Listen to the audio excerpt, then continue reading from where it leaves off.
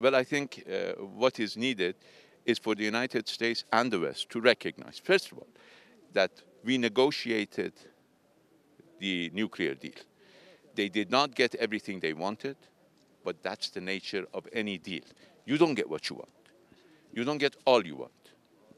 And if they try to get more than what they deserved, then they won't get even what they reached.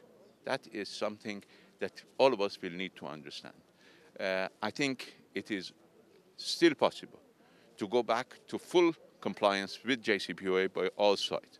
But they have to recognize that what they could not get in 2014, 2015, they will not get today.